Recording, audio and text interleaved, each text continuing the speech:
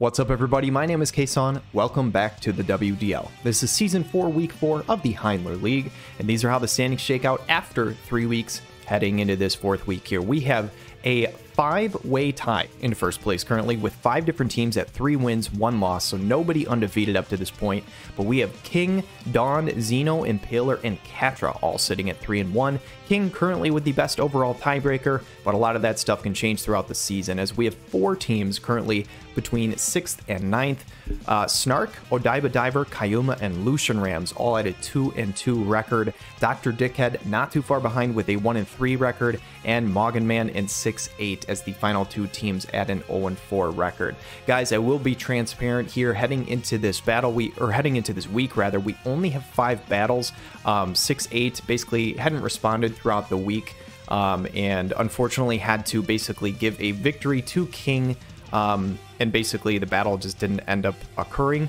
I actually just found out recently, like this morning, that 6-8 has decided to drop out of the WDL entirely. So unfortunately, we will not see any more battles from him going forward. Obviously, he had a rough start to the season with that 0-4 start, but just know over the next however many weeks, he will not have any more battles. So what I have decided to do for this league is that anybody who was going to play 6-8, I'm just going to award them with that win, that automatic win, kind of a disqualification type win.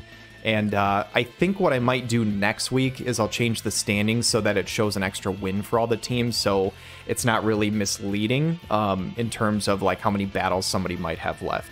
Anyway, that'll be more clear next week probably, but just keep in mind there will only be 5 battles this video. I do apologize for that, but I'm excited to get into them regardless, guys. So without further ado, let's check out the fights.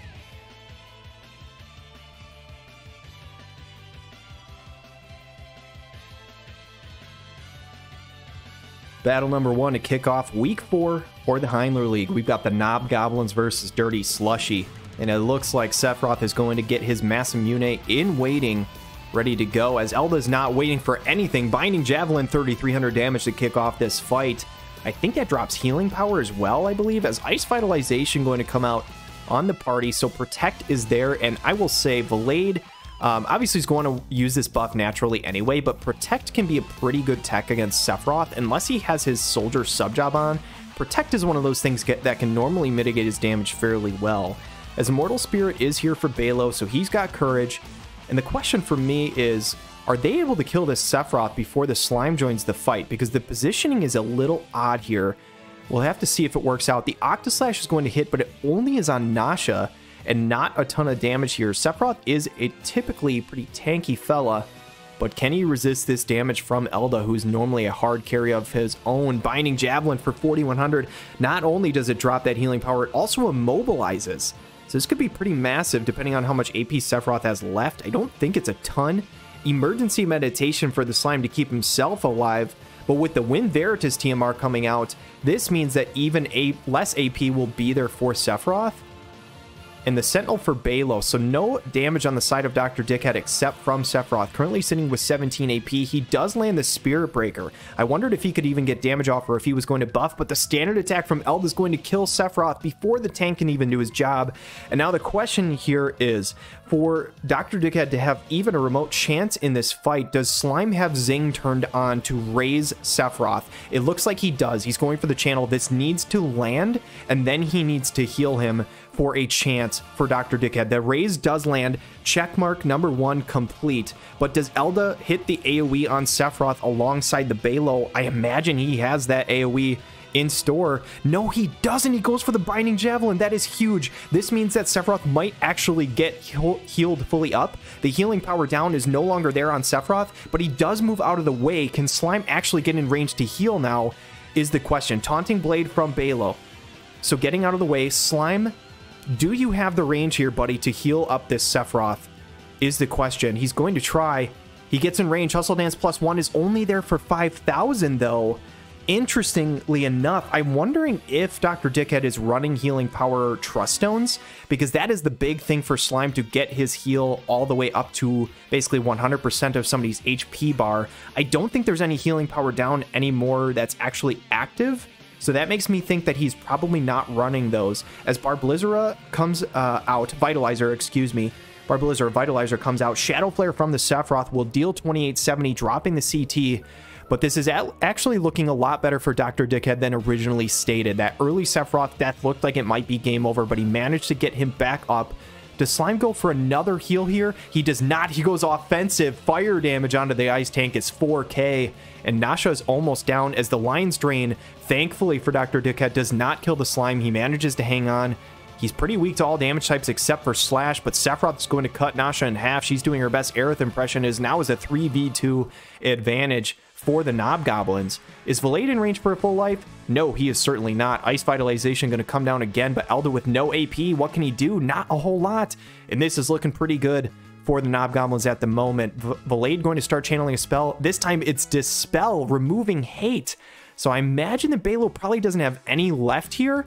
That actually could be pretty huge if Elda's able to essentially get rid of Slime instead. The Hustle Dance +1, though, does full heal Balo, and now I'm wondering maybe there was still healing power down, as that did seem to heal Balo for full health. So I'm thinking he probably does have those Trust Stones, and I probably just missed something. I thought the healing power down was gone because Sephiroth got re-raised, but maybe that wasn't the case. So, Zantetsuken coming out from the Odin Esper. This is a guaranteed hit. The map effect is also going to deal a lot of positive effects here for Dr. Dickhead and the Knobgoblins, but Elda sitting back. He is ready to deal some damage. Only 12 AP, though. It's looking good for the Doctor. Only 12 actions left. Valade is going to walk in. Does he go for a heal or does he go for a full life? It is a full life. This brings back Nasha. Hold on. This fight is actually very close now. With 10 actions left, Gigantic Rockfall. Earth attack resistance down isn't going to matter, but it does change the map effect in Maughanman's favor, which I think means Dr. Dickhead no longer gains that increased damage factor. So this fight just turned on its head. This looked like a guaranteed win almost for Dr. Dickhead. Now he's actually fighting an uphill battle. This is just a battle of attrition. Basically, nobody has enough AP to do anything. Binding Javelin comes through, kills the Slime. The support is down. And what looks like a fight that was almost guaranteed for the Knobgoblins, I think Dirty Slushie might just be able to pull off now. The Curata is going to full heal the tank with only 4 actions left, only 18 AP. Aeolian Onslaught's just not going to do it here. And Maughanman is on the precipice of picking up his first win in the WDL. That standard attack and the Blood Sword heal back doing basically nothing, as Elda is going to try and pierce through both units. And that's it, guys. We go to turn with 5 units still left alive. Maughanman and Dirty Slushie pick up the victory. That was a really interesting fight. The positioning, I don't think, obviously, was ideal for either team. I don't think if you're Maughanman that you want Elda running forward with a Binding Javelin, and if you're Dr. Dickhead, I don't think you want Sephiroth walking forward without really getting a whole lot of buffs off either. So I don't think that ended or started off how either player wanted. Obviously ended up working out for Maughanman, though. And man, GG's to both players. Congrats on the first win to Dirty Slushie.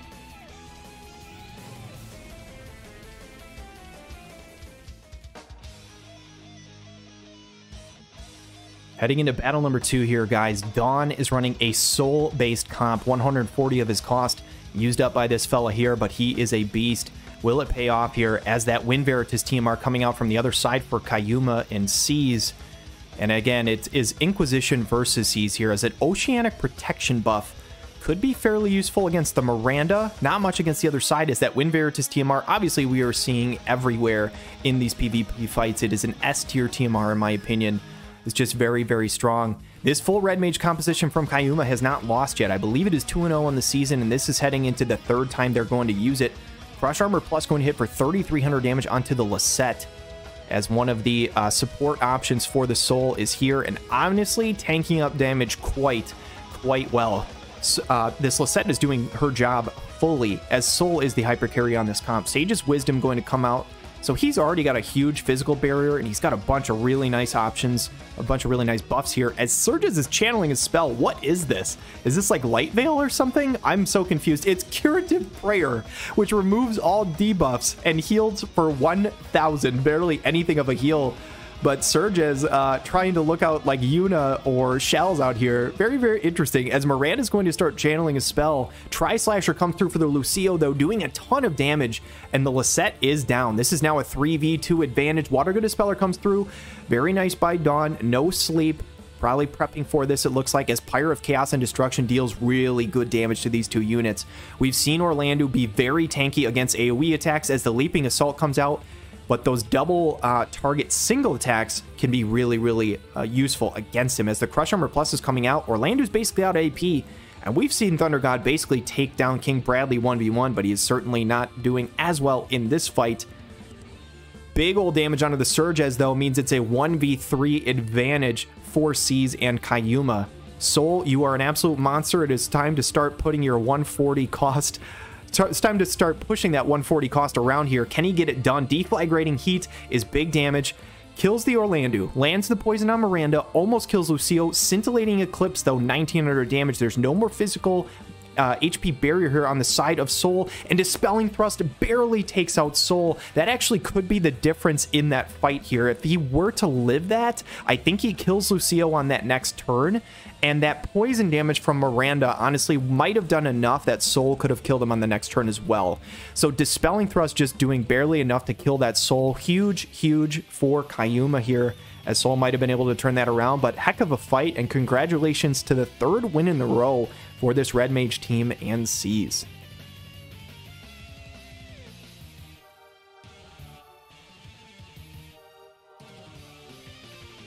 Fight number 3 here, guys. We've got LucianRamz's Lone Shadows versus Polarity, coached by Xeno, and we've got the two purple and black teams heading up against each other. Two teams who started out of the gate hot as hell, have since cooled down a little bit, but one of these teams looking to get back on that win streak here.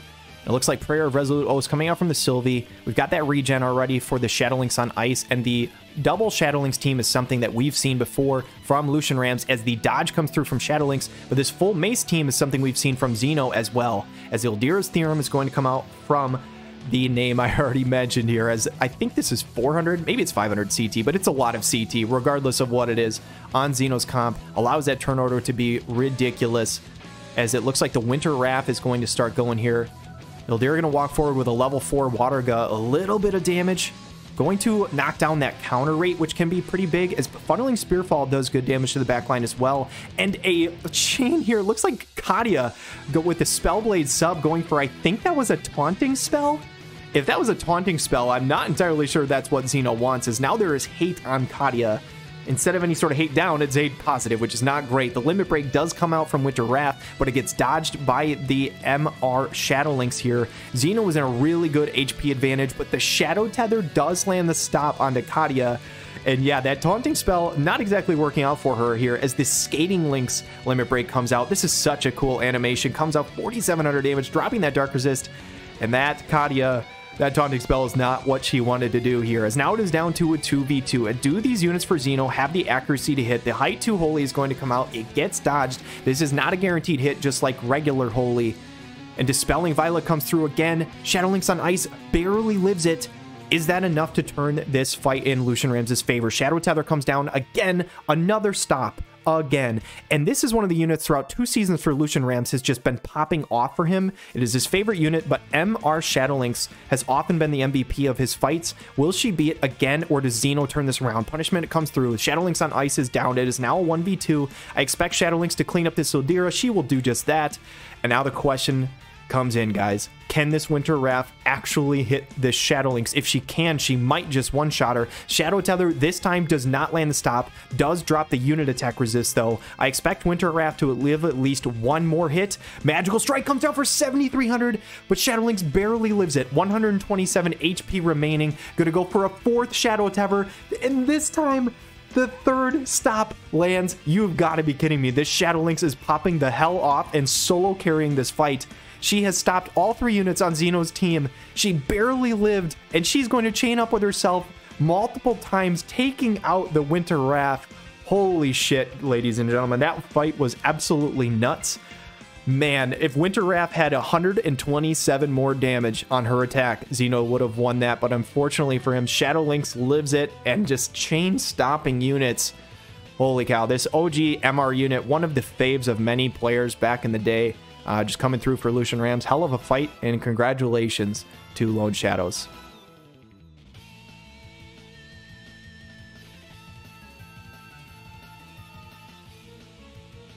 Battle number 4 is Arise from the Crashes versus Three-Legged Pants, and we have a full magic DPS composition coming out from Snark here, and Impaler is rocking a double strike plus Dario team. We'll have to see who gets the better end of this deal here. As Edward Elric, what is he going to go for? It's going to be resist magic, so obviously seeing that giant magic stat on the other side, opts in for that Spellblade sub buff.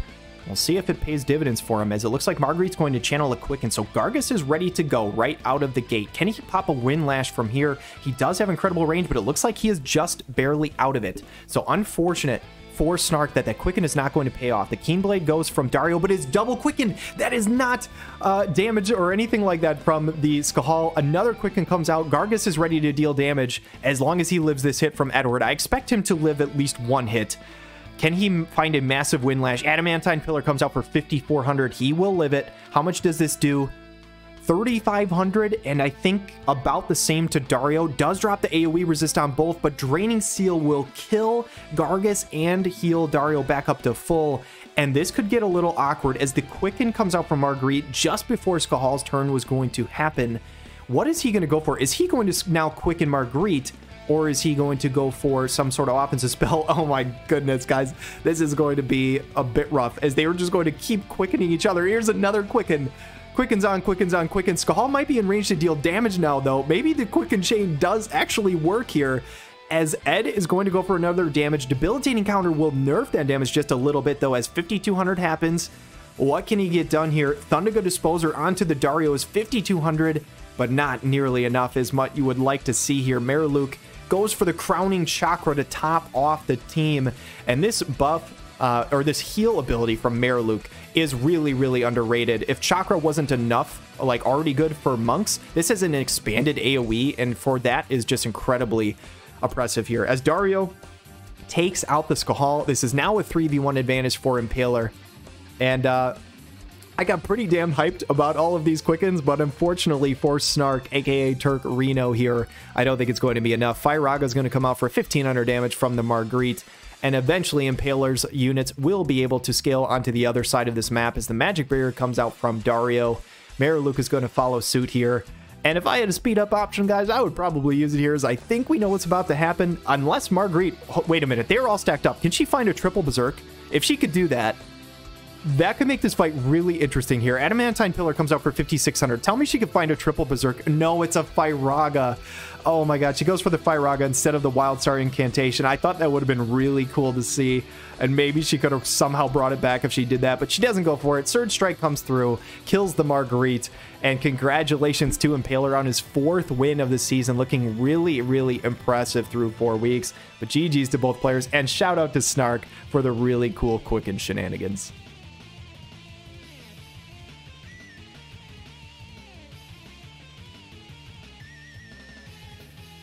All right, guys, final fight of the video. We've got a banger for you. We've got Odaiba Diving School versus Sandrock, Odaiba versus Catrah. And it looks like Renoa, Tifa, and Ravi's on the side of Catrah. And it looks like Renoa has that Grimoire Keeper sub-job to give herself a physical HP shield. Might be a good call from Catrah's side, although I will say Alaya does have a barrier break in her kit.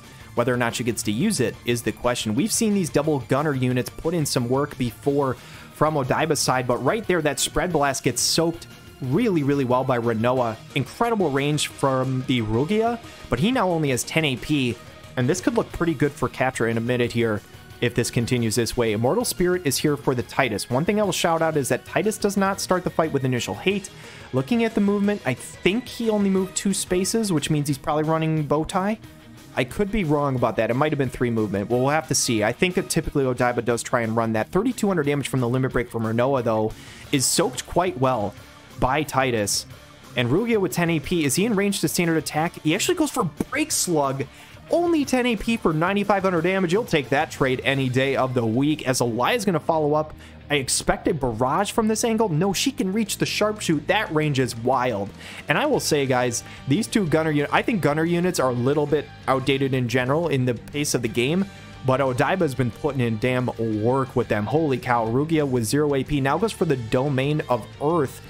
but he's going to walk way the hell forward. I don't think that's where he wants to be. He's put in his work already, but this is a bad spot for him, as Tifa might just be able to find a big old AoE on him. Focus Strike is going to one-shot him. He is down for the count, and Rugia did a lot of damage, but he is donezo, and Alaya is going to have to carry this from here, as Tidus does not have a ton of HP remaining. Rending Tri-Shot comes through, breaks that barrier, if there was still one remaining, I'm not entirely sure, and breaks her HP bar.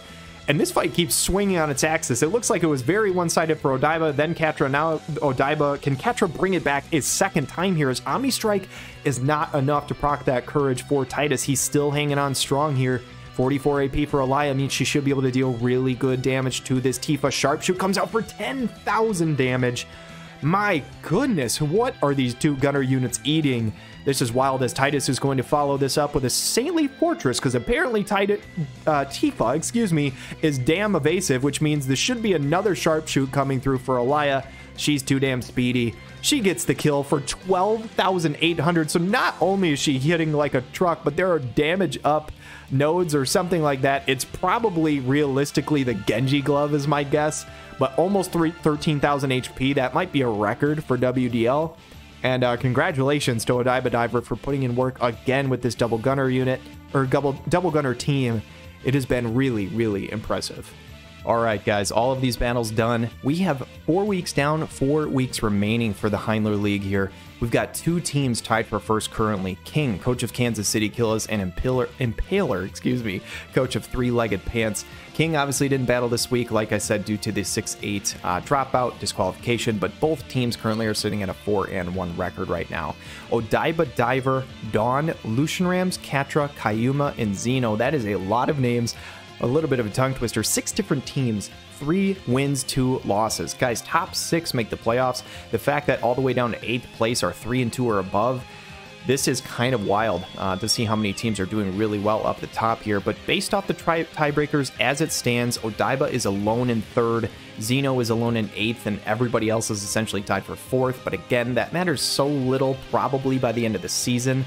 That I'm not sure how much really we need to look into that. Just know that all these teams are 3-2 and really, really tight in the standings here. Snark is only 1 game behind, though, with the 2-win and 3-loss record. Arise from the crashes is trying to arise into that top 6 at some point. And Maughanman this week picking up his first win of the season. Coach of Dirty Slushie picking up that win over Dr. Dickhead, who is currently sitting in 11th place with the Knobgoblins. So both of those teams currently sitting at 1-4.